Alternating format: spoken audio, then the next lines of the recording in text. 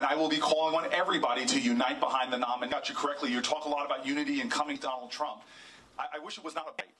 You can't campaign by divide. I want you to know there's a lot of people in this race, but no one has come through where there was thuggery and violence. My phones were tapped by the city police. It was very, very tough politics. The movie was incredibly successful, won the Tribeca Film Festival, got nominated for an Oscar, and then lost to a movie called March of the Dagnab Penguins. I learned very well that I am not cuter than a penguin. Flightless rodents. I love animals. But that movie will show you that I had to fight my way against one of the toughest, most vicious machines that was out there, and that I did not lose my integrity or my dignity. In fact, I believe, my theory, and again, I know there's some fight fire with fire people out there, and God bless them. If they become the nominee, I'm behind them. But I'm willing to die on this hill because I believe that when we as Americans extend grace to each other, we're not weaker, we're stronger. That when campaigns are aspirational and call all Americans to join together, that reach out to independents, that reach out to Republicans because they're suffering with the opioid crisis, inadequate health care, starved public education, they're suffering too. And so my call of my campaign will be to unify people because unity is strength. And I hope that you will give me a chance to earn your vote on that. Thank you. All right. I was Jill, please, and then I'll go back again. My name is Jill Marshall. I grew up in Plainfield, New Hampshire. I left 20 years ago, and I worked on Capitol Hill for another senator, Tom Daschle. Yes. He worked very hard for rural Americans. Yes. I'm wondering what your plan is for rural Americans. Thank you. So her question, because the microphone didn't get to her in time, is what is my plan for rural Americans? And number one is we are going to have, if I'm President of the United States, a massive rural infrastructure plan. As I've traveled from rural Iowa to rural New Hampshire, I'm stunned from the water quality issues to no access to broadband. We need to have a rural investment to make sure that the infrastructure is there so people can build communities. Number two is we need to have investment in rural areas. I've already passed probably the biggest rural investment bill there is, called Opportunity Zones, where every single governor, and they've already done it here in New Hampshire as well, can designate 20% of their lowest income places. As we look across the map in America, some of them are urban places like Camden, New Jersey, but many of them are rural areas. I've met with Heflin, Alabama leaders who are telling me already our legislation, which gives incredible tax incentives to people to invest, is going to create hundreds of jobs in their community. And that's one thing we have to get investment back, and I'll double down on doing those things. Number three, rural education is critical. And right now, a lot of kids don't have great educational pathways. If you have a rural school, for example, you are really struggling because the federal government, for example, does not fulfill its share of special needs funding.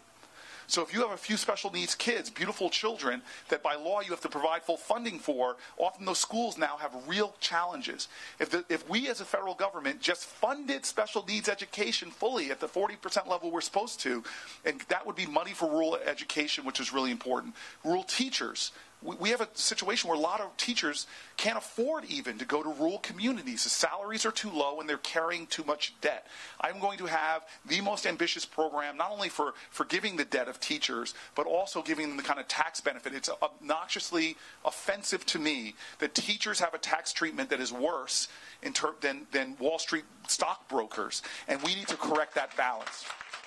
So I am very focused on rural America, and a lot of it's because of the question that Kate asked. We need to be a party that has a rural agenda. And the last thing I'm going to say, Sam, to your question, we are killing American farmers right now. We're ending the independent family farm as we know it in America because we're allowing unchecked corporate consolidation to drive our farmers out of business. That tomato or broccoli you buy at the co-op here, it is the share of that consumer dollar for farmers is down about 50%. And so I was with my favorite farmer in the Senate, a guy named Tester. He and I represent the largest girth in all of the Senate. We're very large people. And he and I were just talking. He's a farmer himself. We've got to stop what's happening in ag and start having agricultural policies that support the independent family farmer and fix a broken food system that's really suffering because of all this corporate consolidation in the ag world. All right, I'm going to go. I'm going to go here, and then I'm going to go to the gentleman back there, okay? Yep, yes, you. But we're going to go here first. Hi. First of all, I'm a transplanted New Yorker, but I lived in New Jersey, and my daughter was born in New Jersey. Your daughter Was born in New Jersey. was born with light upon her. Anyway, I'm an educational researcher, and I was doing research on underserved communities across America. I've been in many, many states, and the Newark schools. I had being a New Yorker, my image of Newark was a little. And I went into the Newark schools. They were the best schools that were in the study. So I just wanted to say that. Thank you very much. I will not object to that statement at all. And I'm devastated about Betsy DeVos and everything that she's doing. So I'm not going to ask you an educational question because I I trust you. But to follow up on the question from the young woman who asked about your supporting the Democratic nominee, should you become the nominee, how will you deal with Donald Trump as an opponent because of the way he fights and the way and just the tactics that he used? How will you be the candidate to beat Donald Trump? Right. So remember, the opposite of justice is often not injustice. It's apathy, inaction, and indifference. We as Democrats have all the votes we need to win just about every office, but too often we're not engaging people to get into the process. I know Pennsylvania, I was just in Philly a few days ago, and they were talking if Philadelphia alone got 7,000 more votes more, and there was a lot of people, tens of thousands that didn't vote in Philadelphia alone. If they had 7,000 more votes, she would have won that state. The same thing with Wayne County, where Detroit is. If they had just got activated their base. So the first part is getting our own base excited and energized to get out and fight. And I believe that if we do that, number one, and get our base of voters, we're going to win. But that's not enough for me, because I really do believe we have a message for the rest of America. I was with some union heads the other day who told me 50% of union members in some of their unions were voting for Donald Trump, which is unbelievable. Here's a party that is attacking unions like never before, attacking Davis-Bacon, forcing states to right to work, become right-to-work states. Union America is on its knees because of Republican policies.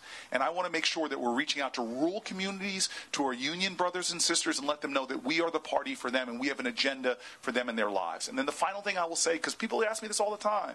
I got asked by some a snarky a reporter one time. Corey, you talk about loving people all the time.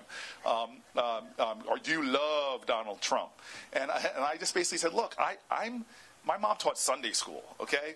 And she taught me to love my enemies. And I'm not going to let anybody drag me so low as to contort my soul and make me hate them. But I'm also a former football player for Stanford University. You put me on the field, and you will have no stronger and harder fighter than I am. And I'm going to prove that in this state by going all over, working from early in the morning till late at night. I will fight for us. I will fight for kids in struggling public schools. I'll fight for people with inadequate health care. It's what I've done all my life. It's why I live in a tough inner city, because I'm going to stand with you and fight for you. And if I'm your nominee, I'm going to fight, and we are going to win. All right? The gentleman, yes, sir. Hi, my name is Will Tansky. I'm from Grantham, and an issue that's really important to me is gay rights. But we live in like a pretty mixed area, so there are some of the kindest people you've ever met that are like really staunchly conservative. So I'm just wondering what your opinions are on balancing religious freedom with gay rights and that agenda. I don't see how the two are in any way opposed to each other. You know, as an African American, and my parents and grandparents told me stories that people used to use religion as an excuse to discriminate against second-class citizenship for African Americans. And people stood up and just said, wait a minute, that should not be. We should have laws to protect against discrimination.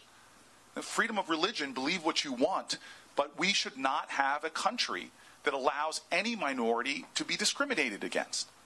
And so I believe fully in religious freedom. I was in South Carolina meeting with a whole bunch of black pastors. I grew up in a black church, and they asked me the similar question. And I said, look, I belong to Metropolitan Baptist Church in Newark, New Jersey, and my pastor is not going to do any gay marriages in his church. And the government should never force him to. It's his church. And I might be one of those parishioners that wants to talk to him every once in a while about these issues. But this is where we are in America right now. 30% of gay and lesbian youth report not going to school because of fear. And we have Betsy DeVos in the Education Department rolling back protections for LGBTQ kids. If you look at homeless youth, overwhelmingly the significant part of them are gay and lesbian youth. We now have violence against gay and lesbians in this country that just as we see an increase in homophobia, an increase in Islamophobia, anti-Semitism, we're also seeing an increase in attacks. And the trans community, my brother's child is transgender. The kind of discrimination that they're enduring and violence and murder of trans Americans is unacceptable to me. And so I believe in equal rights. That's why yesterday, a bill that I originally co-sponsored, day before yesterday, we had a big press conference pushing again something called the Equality Act. Now, what's the Equality Act? Most Americans don't